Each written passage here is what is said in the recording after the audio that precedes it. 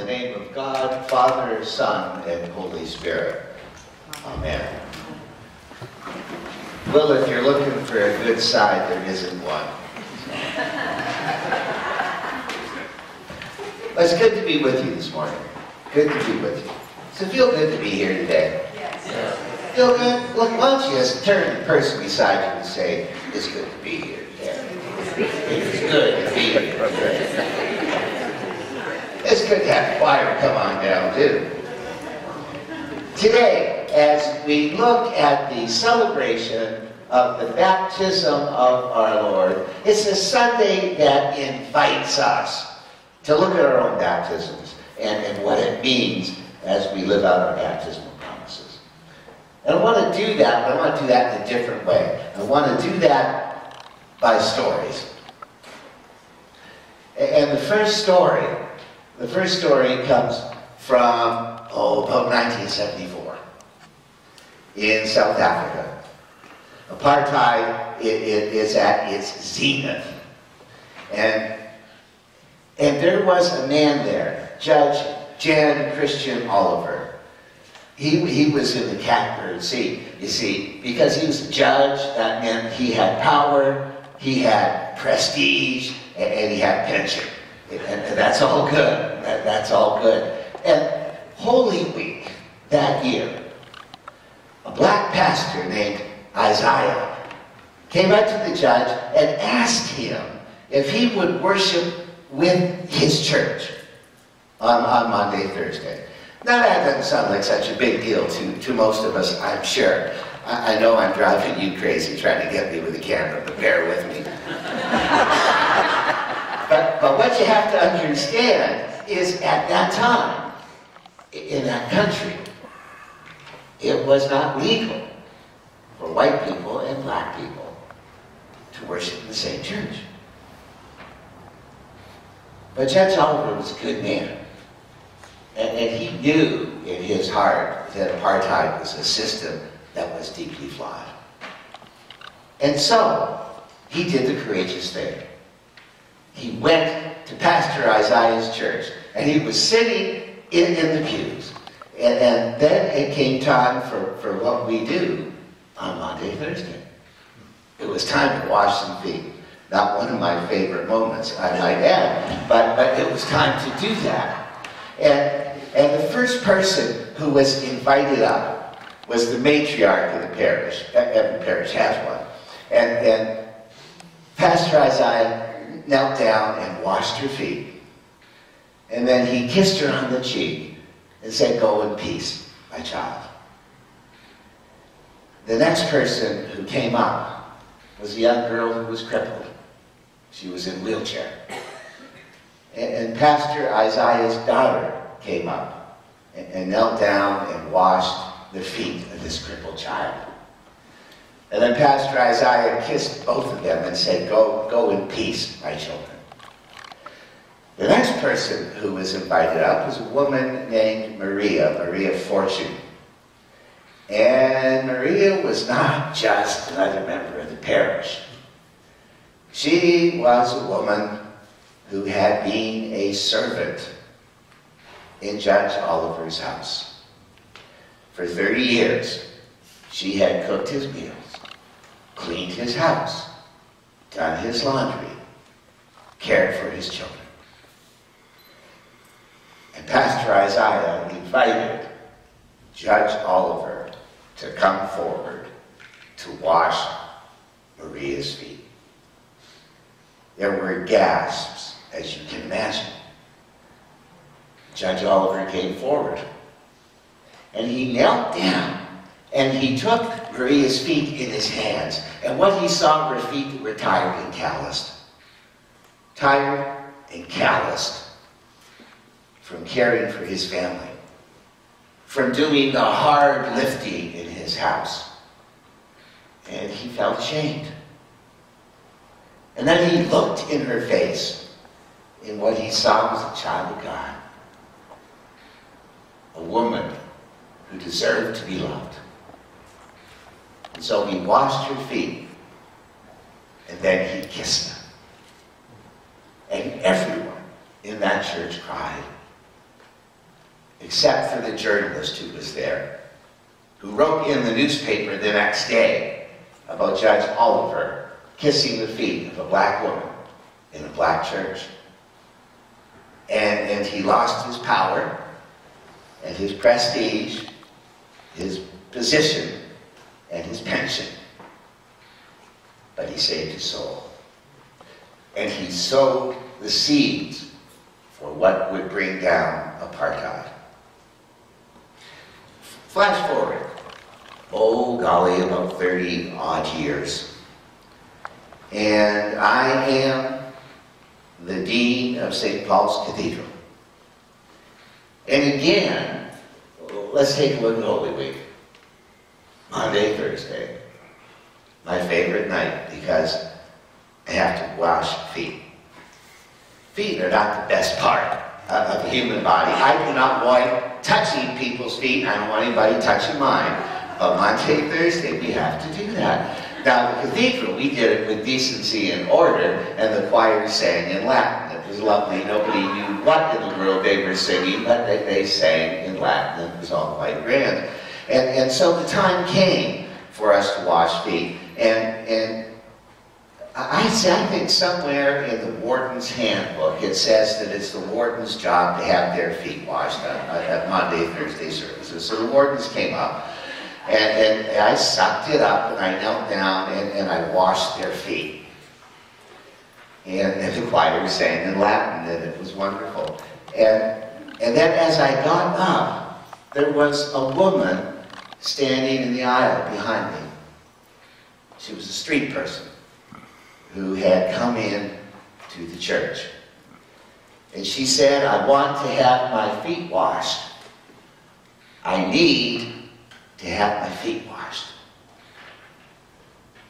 Well, the size people were ready to kind of move her off, but I took the chair that the wardens had sat in and took it down, and she sat down. And I took the bowl with the water and the soap. The awkward moment was when she took her pantyhose off.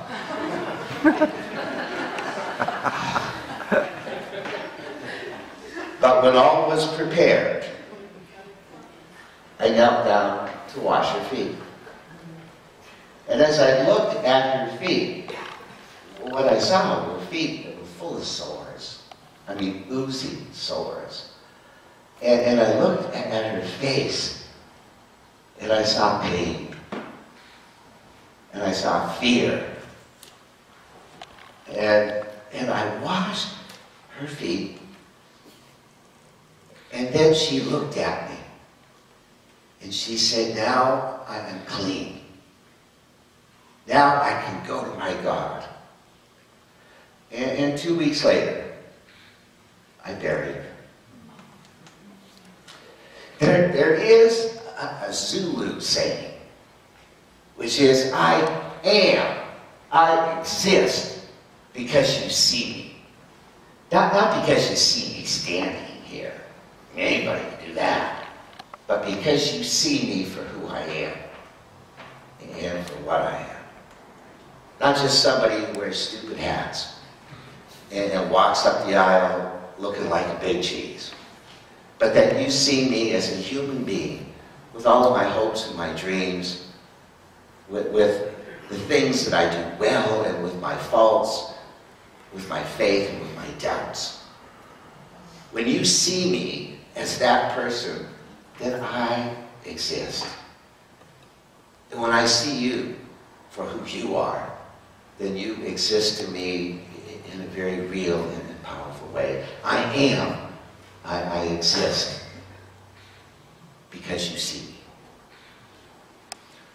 One last story. A couple of years ago, I was in Tanzania. I was one of 24 bishops who had been invited to go to Dar es Salaam to have conversations that hopefully would help to bring peace to our Anglican communion, because we have issues. Well, we gathered in Dar es Salaam, which is sort of a harbor of hope. And it was a difficult time because, as you can imagine, when you bring 24 bishops together, you're going to have a problem because we are the problem. And no, really, we are. And everyone wanted to be right. Everyone wanted their opinion to be the accepted one, and their point of view to be the one that would win the day. And so we spent a few days talking at one another, not listening to one another, and it was going nowhere. And so we took some time off, and most of us went out into the slums of Dar es Salaam to be with reality for that country. And while I was walking there, a man came up to me, a young man, and he said, "You're a bishop, aren't you?" And I said, "Yes, I am." I was kind of dressed like that. And he said, "Would you come to my home? My mother's dying." So I went with him to his home, which was an interesting place because it had 3 walls, not 4. It had no roof, it had no door, it had no windows. And the floor was a dirt floor that smelled of feces and urine. And what was left of his mother was lying on a mat in the dirt. So I went in and I knelt down in the feces and the urine and I held her hand. And for about half an hour, we prayed. I prayed for her. She prayed for me. And what I saw was a woman of enormous courage. She was wasted away. She had enormous courage. When we got to the end of the prayer, she took my hands in hers and pulled herself off the ground.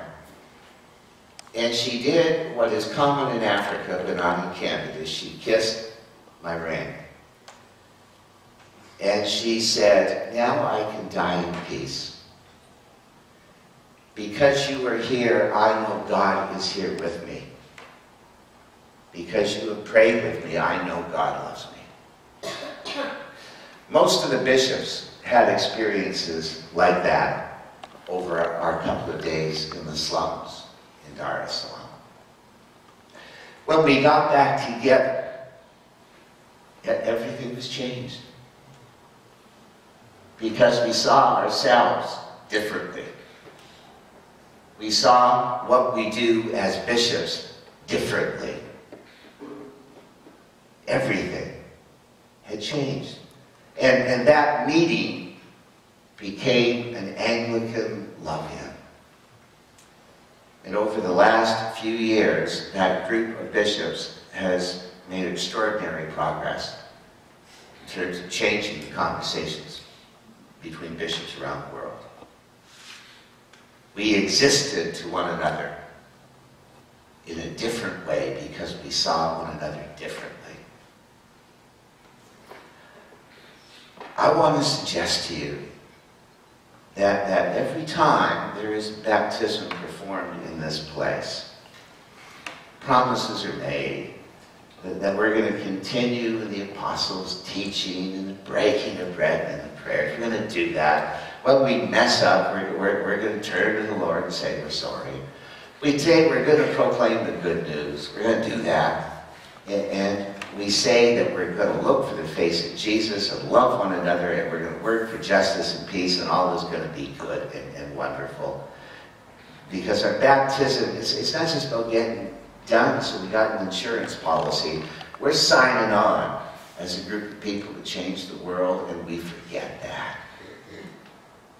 We forget that in our baptism, we were commissioned.